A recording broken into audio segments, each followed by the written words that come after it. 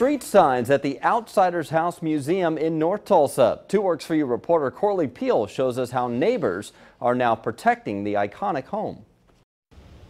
Employees with the Outsider House Museum say these signs hadn't even been up for 12 hours before a group of men stole the signs by unbolting this 9-foot pole from the ground.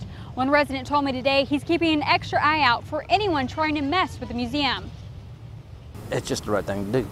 From now on, Stormy Young says he's keeping a close watch on the Outsiders House Museum in his neighborhood after hearing its new street signs were stolen. Them people's trying their best to fix up that place, and it's just pretty low. Early Saturday morning, museum employees say they immediately rushed over to the house after learning what happened. These signs had been put in by the city of Tulsa less than 12 hours earlier. We're just brokenhearted that they'd gone missing. Thanks to a watchful neighbor, museum employees were able to track down the thieves and recover their stolen signs. They pointed to us where it was at, no problems. Give them a bottle of wine, keep an eye on the neighborhood as well.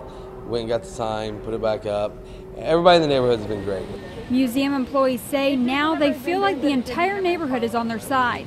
Young says although the street signs are back up, he continues monitoring the museum from his front yard. It's been around for longer than I've been here. Kind of special to us. Museum employees say they plan on welding the sign to the ground and installing sensor alarms to make sure nobody steals the signs again. Reporting in North Tulsa, Corley Peel, 2 Works For You. Thank you, Corley.